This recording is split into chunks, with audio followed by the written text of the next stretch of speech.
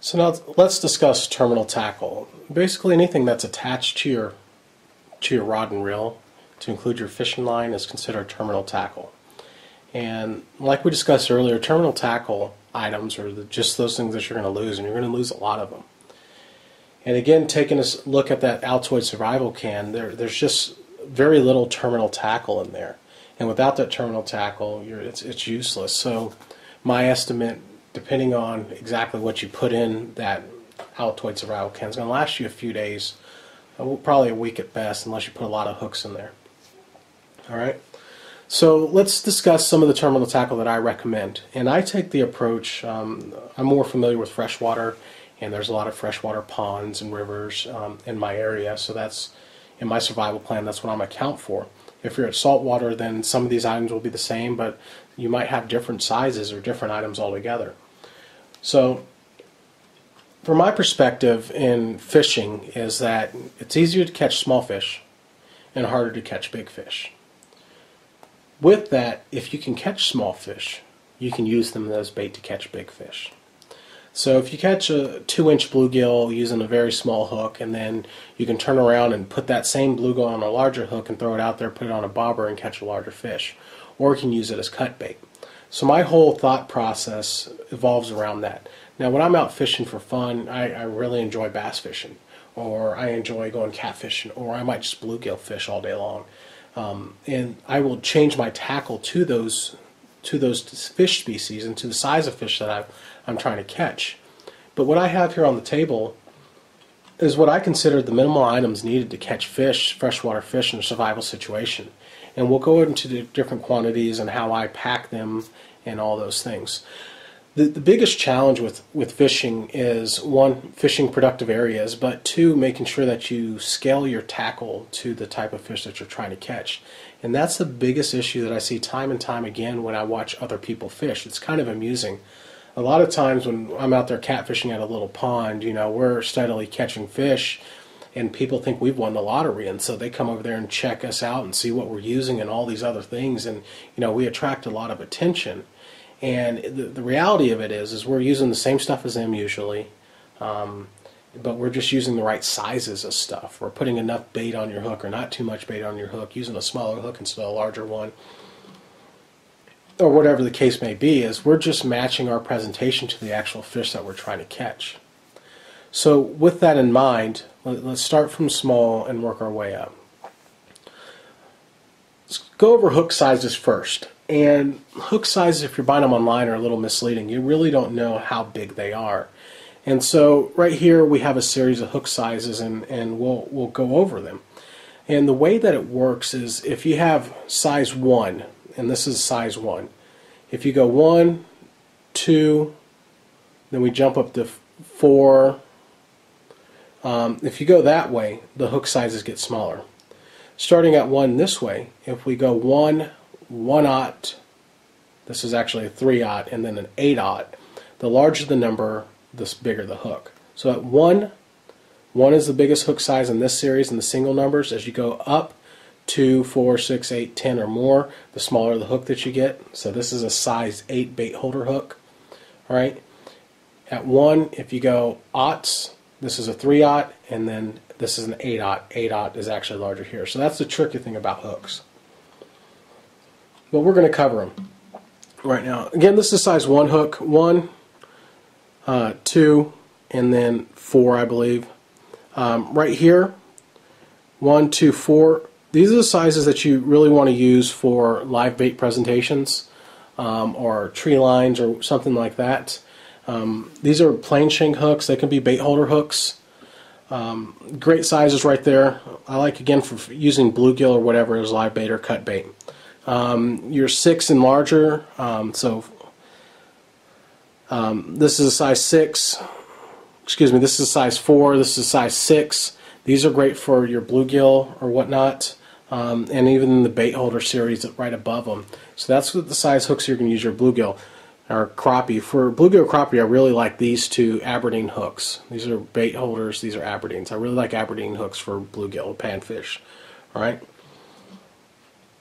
You could literally catch a bluegill with this size hook take it off, hook it through the back part of it, and throw it back out there and catch a larger fish. The only challenge is with these Aberdeens is these are thin wire hooks normally, and you will straighten out that hook if you get a good bass. So that's why I recommend the plain shake hooks, because they're a little bit larger. Now for catfish, I really like circle hooks, and so this is a size 3/0 circle hook. This is a great hook. I mean, you can catch big cats with it, but this is the hook that I usually throw out when I'm catfishing in small ponds. If I know there's some monster cats out there, I'll go in size larger, so I might fish from 5/0 to 8/0 if there's some really big catfish out there. I just want to give you a size perspective, but size 3 is a great hook. Another type of hook is a treble hook, and kind of looks like an anchor, but it has 3 hooks on it. This is what's on most of your fishing lures, bass fishing lures. You can also use them, and when I first started catfishing, this is what I would use, because you can really get your dough bait on there or whatever and catch a lot of catfish that way. But it's more for lure fishing, if you ask me. All right, so that's your hooks. Next, let's talk about weights. And there's only really a couple types of weights that I recommend for fishing, and if you just want to get away with 2 of them, you could. One is a split shot weight, and it's just a little ball that you can clamp down on your line. These are great, and it's going to help you. It doesn't really help with casting distance that much, but it will help if you're using a bobber to get your bait down in the strike zone faster. And the second type is disc weights, and these are meant for areas that have current, and so they're not tumbling down the river, that they'll just hold on the bottom because there's little resistance when the water goes over them. But this is a 1 ounce weight, and if you only had to pick one, I would go with this 1 ounce weight. The other type that's not up here right now, and we'll go over it when we get into my small fishing kit, is a bass casting sinker, and I recommend having those in a 1/2 ounce or smaller weights. So small bass casting would be intermediate, and then your larger weights would be the disc sinkers. Now if you're fishing an area with a lot of current, then you need to go to 2, 3, 4, 5 ounce disc sinker. But simplifying your weight selection, you can get away with just these 2, add a bass casting option there right in the middle. The next thing that I'd recommend is having bobbers. And bobbers, some people think that they're just for kids, but what bobbers allow you to do is fish certain depths of water. So let's say you're fishing water that's 10 feet deep, but the bluegill or whatever are sitting at 5 feet, but they're out away from the shore. So if you cast out with just a weight, what happens is your line's going to go straight to the bottom. But with a bobber, you can put a 5-foot leader and then a hook, and then when you cast it out, your bait's going to be sitting in 5 feet. Bobbers also allow you to adjust the depth that you're fishing pretty easily. Now, I prefer these torpedo or foam type bobbers, and the reason why I like them is that they're better than the hard plastic ones in that if you throw them into a rock, they're usually not going to break. But if you crack those hard plastic ones, you're just going to lose them. You might as well just throw them away. So for prepping purposes, I recommend that you stock these foam type bobbers. I really like the ones with the weight, and you can have different sizes. With bobbers, fish feel resistance, so if you're fishing for a picky fish, you want to use a smaller bobber if you can get away with it, but your bait size or offering that you're giving to the fish could pull your bobber under the water. Or if you're fishing with live bait, since it's going to be swimming around, you might want to use a larger bobber so it cannot pull it down under the water. So once the bobber goes down under, you know you have a larger fish on there and it's time to set the hook. But again, in short, for bobbers, I recommend the foam type bobbers, preferably with the lead weight at the bottom. Next, let's talk about swivels. And swivels, they're going to allow you to do a couple different things. This type of snap swivel basically allows you to tie the circular end to your main line, and then the snap end you can use it to attach to other things, maybe a fishing lure or another type of swivel. This 3-way swivel, what it allows you to is to tie a line to your main line here going to your fishing pole, and then you can have a line with a weight over here and then a line with a hook over here. And it's going to allow you just to fish a little bit better and more securely if you're fishing for things like catfish. So on my catfish rig, this is what I really like. And the handout that we're going to provide shows you how I rig up my catfish. Talking about rigs, with the bobber rig, I will have the bobber and it clips on right here and then also here. Then you have your length of line, however deep you are. Then you can put your split shot on your line down here, about 6 inches from where you want your hook, and then put your hook underneath it. And this is my bluegill rig or my panfish rig, and the handout will show you what I'm talking about.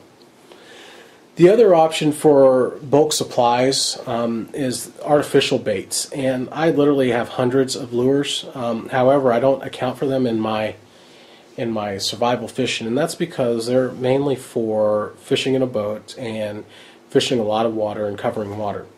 In survival purposes, again, taking the small fish to large fish philosophy, I think the panned fish are the most important things. You can eat them. Also, like I said earlier, you can use them as bait. So all my artificial lures and stuff like that I'm going to stock up on are going to be tailored to the panned fish species. First off, we have some grubs here, and these are about 2-inch grubs. And basically you use them with a jig head, and the jig head provides weight. It also, depending on the size of it, controls the speed of fall. And this is what a finished jig head looks like. You have a jig head and a hook, and then you just have a grub coming out of it. And you can catch bluegill with this. You can catch bass with this. I've caught 5-pound bass with this. I've caught a lot of big cats with this. I caught a 30-pound carp with this before. That was a fight. But you can use this, and it can catch a lot of fish. But again, it's made mainly for smaller fish. Another option is a Castmaster or some kind of blade type bait. These are great for trout, and I use a little bit smaller than this for trout season, but they can also catch bass. It's very durable bait. It shines and has good action. And then the last option that I'd recommend is something like a beetle spin. You can also get panther martins or something like that, but the beetle spins, at least at the pond that I fish right now, are great for panfish, usually the bigger size ones, and the colors are black and green. For grubs, it depends on where you're fishing. If you're fishing for crappie, anything green generally works. Darker baits in my pond work for the bluegill. Whites sometimes for the crappie. Sometimes the small bass will eat them. But again, my artificial bait selection is tailored towards catching small fish. Now, how many supplies should you have? So I took all these out of different bags that I have. Basically anything I buy, I rebag. And so this is about 500 to 1,000 hooks, somewhere in there, and all the different sizes here. And they're usually bagged into 20 to 30 hooks per bag. So I can, when I want to set up my kits, which we'll go over earlier, I can take a bag out and put it into a new kit. And it also allows me to keep my inventory. So this is just all hooks. These are my weights right now. I'm waiting to purchase some molds so I can pour my own weights, because weights are pretty expensive. These are some of my grubs that I've separated from my main grub kit for when I go crappie fishing or pan fishing with grubs. But this will last me a couple months. Just my jig heads and other artificial bodies and things like that. And then my swivels and things to fix other lures or whatnot in here. And this is just the start of my supplies.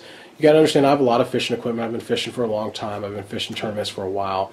But I keep this separate from my other tackle area, because the thought process is if I needed to run, I know I just need to go pick up this one toolbox with all these terminal tackle items instead of going through my dozen or so containers with lures. I want everything consolidated. So now let's push all this aside.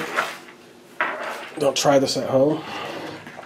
And let's talk about my Altoids survival can alternative.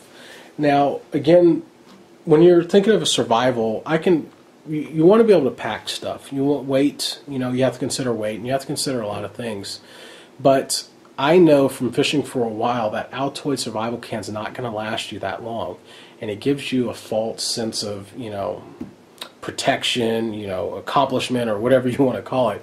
Because it's going to get you killed if you plan on eating fish for your primary source of protein. If you're going to do that, you need to have a lot of supplies. All right, and this is my bulk stuff over here, but this is something I can just throw in my bug out bag or my truck or whatever, and I take this fishing regularly, and it covers pan fishing to catfishing or live bait fishing. For your container, since you have sharp hooks and most of the stuff in here is metal and is prone to rusting, I recommend spending a few dollars on a waterproof container. This has a good gasket on it. I like the hinges. It never opens up, and I've yet to break one of these. It's about $5, but a great container. If I open this up, you see the type and quantity of supplies, and basically I have everything that we've already covered in here. I have 40 grubs, white and chartreuse, and about 10 jig heads in here. I have an eraser, so if I need to put a hook in there to keep it or set up some rigs, pre-rig them, I can just hook them in here. I got some Castmasters 2 in silver and gold. I got 2 sets of these lures right here, these beetle spins that we discussed earlier. I got 2 small bobbers, 3 large bobbers if I'm going to be using live bait or fishing, with cut bait for catfish. I got swivels. I got 5 3-way swivels and 5 snap swivels. I got a little crankbait and some Panther Martins in here. 40 plain shank hooks in this package. 50 Aberdeen hooks in sizes 4 and 6. Some bass casting sinkers that we discussed earlier. Split shots in various sizes. About 60 of those. 5 1-ounce disc sinkers. And 12 3-aught circle hooks for catfish. So I fit all of this in this kit. This kit, depending on what kind of waters I'm fishing, can last me a couple months or longer.